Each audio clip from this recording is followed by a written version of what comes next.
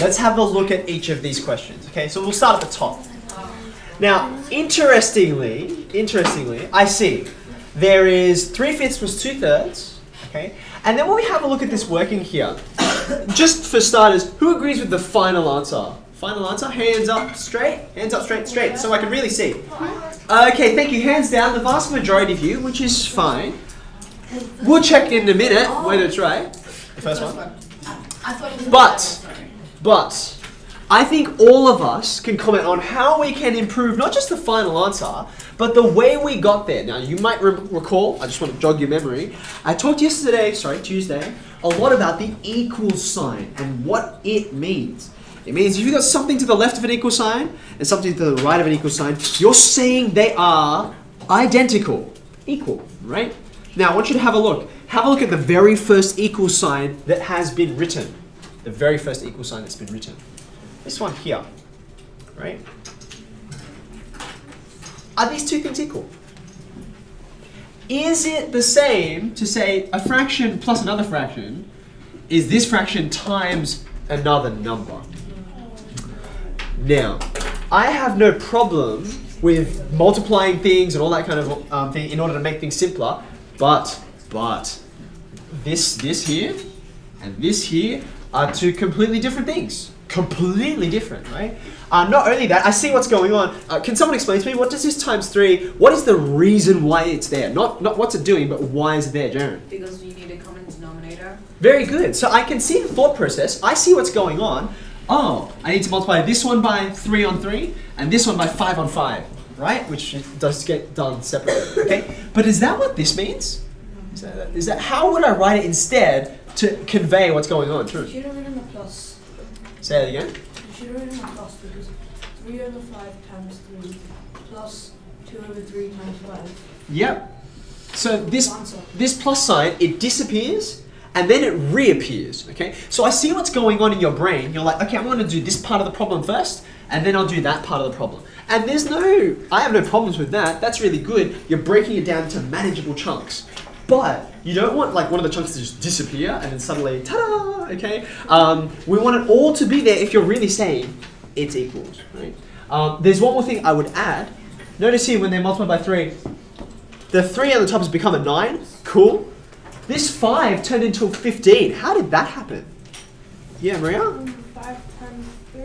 Yeah, so in fact, I've not only multiplied the numerator by 3, I've also multiplied the denominator. So what's really happened is I've multiplied by 3 on 3. Of course you have to, because otherwise you'd be changing the number, right? 3 on 3 is okay, because what is 3 on 3? 3 divided by 3. 3 divided by 3 is just 1, so it doesn't change the number. You can multiply something by 1 as many times as you like, and it's still the same number. Does that make sense? Okay, so having addressed that we don't want numbers to disappear and then reappear, and also making sure when you change the denominator, you're changing the whole number, so write the whole fraction. I think 1 and 4/15 looks pretty good. I'm happy with that. Okay, so give that a tick if you got that.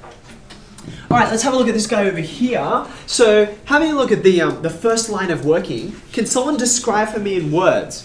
What is this step? We have language to describe what's going on here. What has this person done? This person's me. Okay, so someone else. I want someone else to be able to look at this working and tell me what's happening. Someone? Anyone? Darcy? Simplifying the questions. Okay, we're simplifying it. That's very good. In what particular way are we simplifying? Yeah, I know you know the answer because you wrote it down. See, this is important, right? You might know what you're doing, but if you can't communicate to someone else so they can see what's going on, then we need better than that, okay? Aiden, you have to go ahead first.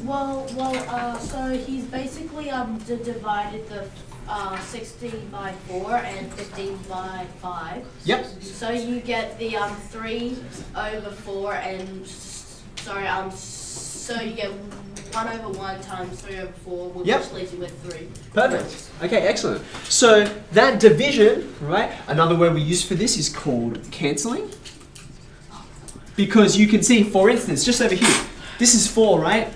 and 16 is 4 times 4. So you're like, I've got a 4 on the top and a 4 on the bottom, so I can cancel them, right? And that's exactly what he's done. Cancel, cancel, leaving him with the 4. You see? Does that make sense? It's really important you not just be able to do it, but you can articulate, you can recognize that someone else does it. Okay, now this very last one, okay? I'm not going to look too much at the working just yet. All I'm going to suggest is there's something that clues me into the fact that this can't quite be right. Now, can someone tell me, can someone articulate? So that's not what he meant. What? What he meant was 12 over 36, not 36. Ah, so if what he meant was that, then that should be written here, right? So there's an issue of communication, right? And what was meant versus what is there. Okay, now just pausing for a second. If I see this, how do I know if I did this working and I got this is my final line, how do I know something's gone wrong? Can someone tell me? How do I know something has gone wrong? What do you reckon, Dyson? Can't times, even if you get rid of the fractions, you can't times 1 by 3 to 26. Okay, that's true. Like just thinking about this as a simpler thing, that's very fair.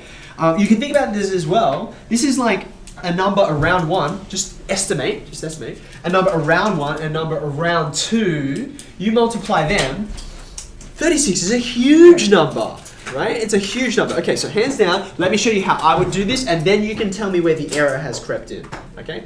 First thing I'm going to do is just like here, I'm going to get out of mixed numerals, okay? So can someone tell me what this is as a mixed numeral?